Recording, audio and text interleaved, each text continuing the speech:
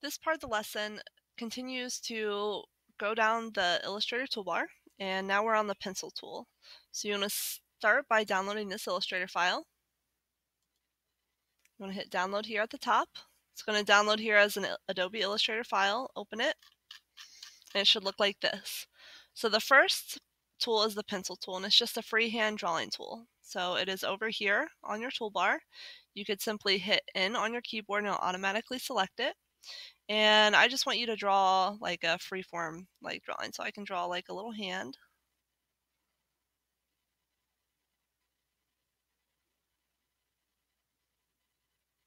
Okay, so there I drew a little hand with my pencil tool.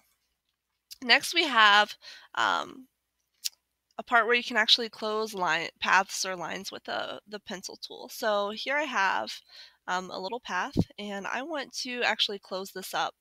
Using the pencil tool, make sure this is selected, so I use my selection tool up here to select it.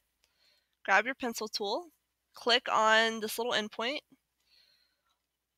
click and drag, and now hold down Alt as you get to the second point. Notice how it has a little closed shape, and it will connect it. So sometimes it will mess up if you hold down Alt before. So you want to start drawing, and then as you get close to the point, you then push down Alt and then unclick and then let go of Alt. And that will close up a path. Next we have the smooth tool, and it smooths paths by simplifying the number of anchor points. So when I click here on this crazy jaggedy shape, and I click and hold on my pencil tool, you'll see that beneath the pencil tool, tucked here, is a smooth tool. So with this little crazy blob selected, if I click and kind of draw over these, notice how it's starting to smooth by eliminating points. Okay, it's very random, so it kind of takes some trial and error. So you kind of can smooth out this blob. Okay, so I want you to smooth that out. Okay, and so that's the smooth tool.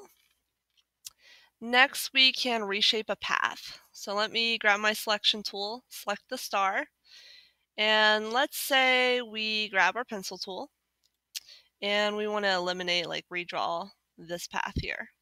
So if I click and drag over to this point, it will reshape the path.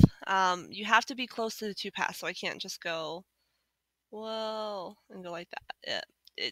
It can do some really crazy things like that. So you just want to make sure that you use 2 anchor points, and you just click and you draw, and it will reshape the path. It doesn't work all the time, but for the most part it does pretty well. So that's another thing you can do with the pencil tool.